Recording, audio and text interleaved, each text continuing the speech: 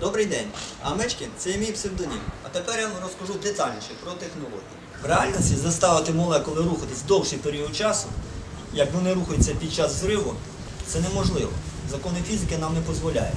Ну, якщо утворити той же взрив глибоко під водою в закритій капсулі, капсула себе представляє поршень і циліндр. Принцип свобідного поршня. Коли поршень доходить до максимальної точки, він фіксується. Він не має зворотнього шляху назад. Отже, в нас утворився на глибині певний об'єм архімедової сили, час періоду якого вже не тисячна доля секунди, а хвилина, 2 і 10 і більше.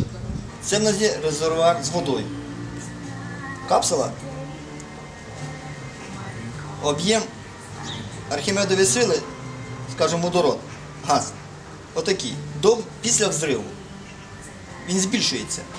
Ми фіксуємо крайню точку поршня, і у нас виходить об'єм архімедової сили, час існування якої не обмежений.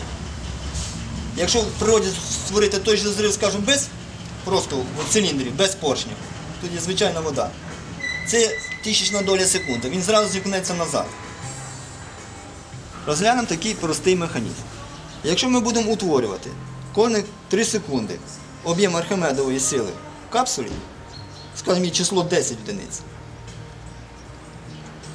в ті ж 3 секунди друга капсула спливає з води. Вона розблоковується поршень, стає в своє початкове положення.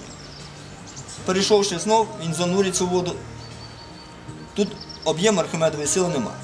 Якщо у нас тут є архімедова сила, тут його немає, значить цей механізм має потужність рухатись отако, в тому напрямку.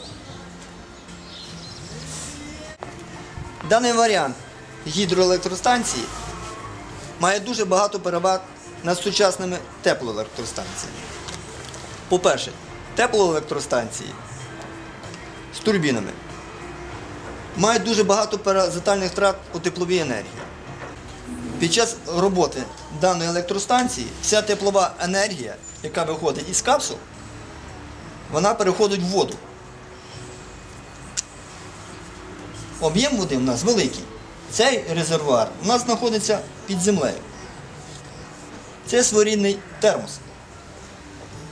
Це і електростанція, і своєрідна котельня, тільки котла нам вже не потрібно, який отоплює наші оселі. Не рахуючи того, що вся теплова енергія, яка утворюється внаслідок роботи даного механізму, у нас використовується в корисну дію. Ми опалюємо неї будинки і приносить нам це дохід.